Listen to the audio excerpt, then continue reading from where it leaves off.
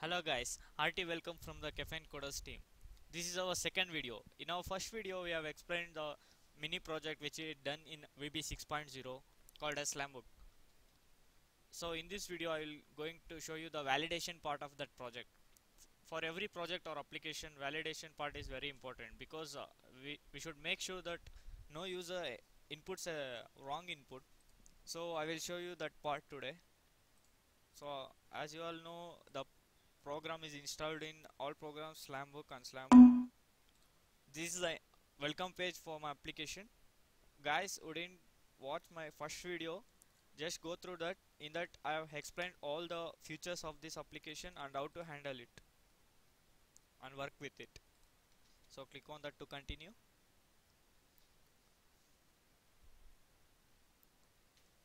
So this is the interface. So as you all know, these three buttons will be disabled until user logs in. So let me log in first.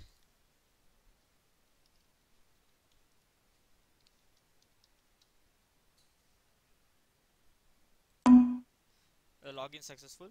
These three are added now. So let me show you the validation how it works. For ID, I have given a coding so that it does not accept any character or string. It strictly accepts only number. So let me try that. I have inputted 1 2 3. It is taking, but I will input now ABC, but it says cannot enter a string. So I'm trying to insert it, but it's not taking it because validation is done there. So likewise in the name, it will accept only characters or a string, small letter A to Z and capital A to Z. It will not take any numericals. So let me try that.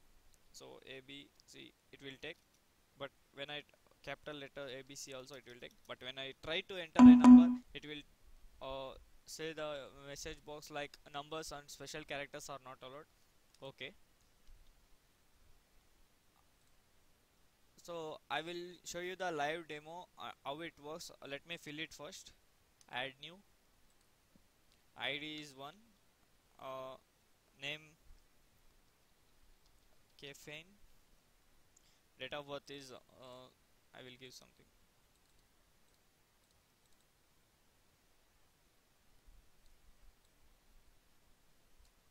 Somewhat like that. Here it is a phone number. So here validation is done like it will accept only numbers which starting with 9 8 and 7. It will not accept any other because it will not be a valid number. And if the number is less than 10 in numbers or greater than 10 in numbers, it will then also show, it will show the error message. So let me try that. I will give 1 2 3 4 5 6 7 8 9 0. So 10 digits are there. So let me check it out. Same as name, validation is done for these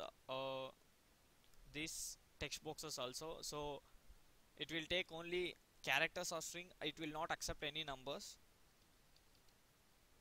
If I try to enter a number, it will say numbers and special characters not allowed. Okay. So let me fill it for.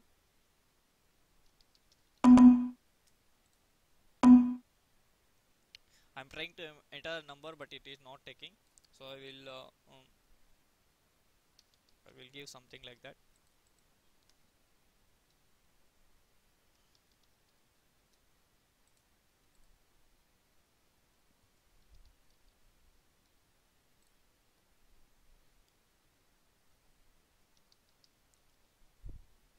So now I have given a number starting with 1. Let me save it. It says invalid number, please enter a valid one. So it will clear the space and we want to enter a valid number. Let me try giving starting with 9 only, but less than 10 numbers.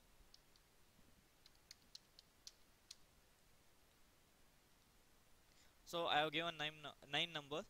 Let me say it will show invalid number, please enter a valid one. Now I will give a valid one. So I have given 10 numbers, and if I give any blank spaces, it will not accept. See, make sure you fill all the info. So it is mandatory to fill all the fields. Now it will please upload a photo. So let me show you that. This part of validation is done in the previous thing only. I have showed it. So for every text boxes where the string is to be accepted, it will take only string, and where the number is to be accepted, it will take only numbers. It will not accept the numbers in the string side and the string in the number field. So I will save it. So data saved successfully. Okay. It will also take numbers starting with 7 on 8 also. I will show you that.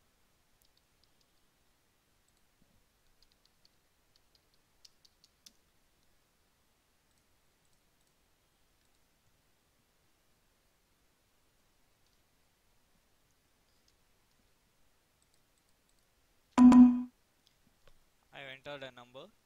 So something XYZ, XYZ, XYZ.